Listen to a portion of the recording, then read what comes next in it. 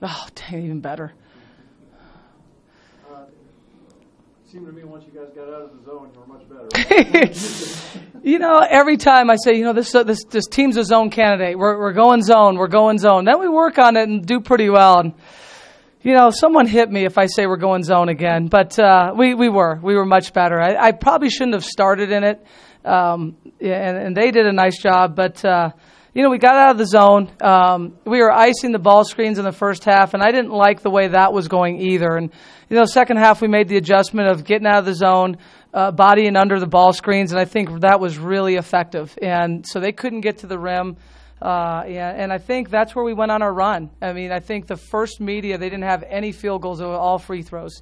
And we still have to do a better job keeping them off the line. But those are two of the bigger adjustments I can think of that really helped our team that we made at halftime. You talk about Antisha's performance tonight. Maybe not her best night shooting, but she got to the line a lot. Well, and you know what? She needs to shoot the basketball. So she'll have shooting nights where it's not great, but you're exactly right. She's one of our best scorers, and there's no question. And we'll run some stuff for her, and she'll create some stuff for herself. And I thought the biggest thing with Antisha today is she took good, balanced shots. And she got fouled on some of them, and she's our best free throw shooter. She's shooting 80+% from the line. So anytime she's there, I know it's going in. And, you look at her line, too. It's 9 for 10. She had 4 rebounds, 4 assists, and 3 turnovers. And that's just a really good stat line for a guard. Coach, talk about that second half D a little bit. You hold them to 20%, but then they shoot the ball from the line 14 times.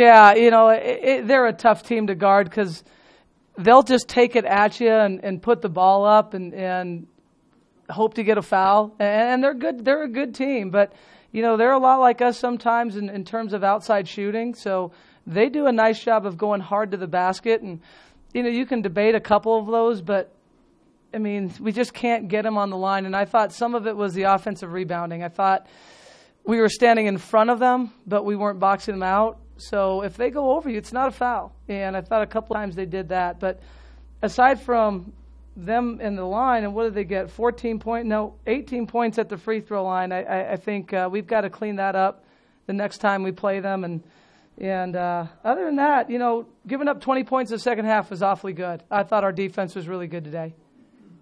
Sharice's performance, too. I mean, she's Yeah, better every time she is. On the floor. She's getting more and more confident. I think she gets down on herself too much if she plays with her perception, if she plays bad, and she's not playing bad at all. She might miss a shot here or there. She might airball a shot here or there. The kid's a freshman, and I can't ask her to do any more because she's given me everything she has. And again tonight, she had 9 points the last game. She had 10 points, 3 assists, 1 turnover, 2 rebounds. She's got to get in there a little bit more. But, I mean, she filled up the stat sheet. And, she's 0 for 1 from the free throw line. I'll get her on that one. But, I just think that kid for a freshman's awfully good, and I think she's going to be really good.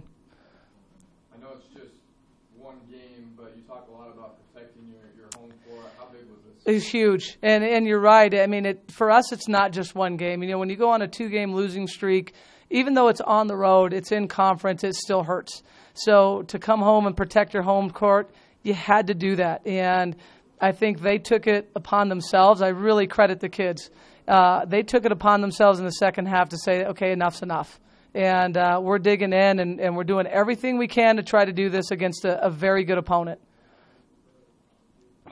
Talk a little bit about Utah State and what you know about them. You probably haven't had Yeah, I know nothing. playing them in conference. I have no idea. I haven't even seen them play against a common opponent non-conference on film. So that'll be my assignment tonight and tomorrow.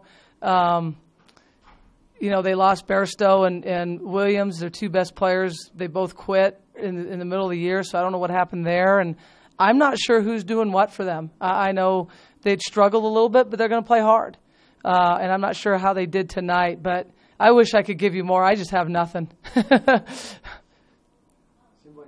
getting Khadijah back did make a difference, especially in the second half. You know what? Khadijah with a leg and a half is better than no Khadijah at all. And I tried to limit her minutes, except for the second half. I'm like, look, you got to go. and she did. I know she was limping. We've all been there. and she just toughed it out. And she won't practice tomorrow. She'll get rehab. She'll ice that thing till her entire body's blue. We'll need her again for Saturday. But Khadijah, you just see what a difference she makes. The kid's an all-conference player. There's no question. And she just makes a difference. Well, especially with a team like that that's so post-oriented. And so physical, and then you have someone like Khadijah that says, yeah, I can be physical too. And that's exactly it. Their posts are good. Their posts are big-bodied post players who catch the ball. They have vice grips for hands, and they go up strong, and they go up hard. And, that was a lot of why we put them at the free throw line. And their guards did a nice job. And, I thought we responded a little bit better in the second half, but like you pointed out, we still gave up too many free throws. At the very beginning, obviously, you didn't shoot well. We didn't? From Colorado State. I think a lot of it is we started off in that zone. I messed them up a little bit by doing that. We should have just started in man, and then our energy was a little bit low. Our kids are starting to get, and I'm seeing it, they're starting to get a lot of confidence in their outside shot.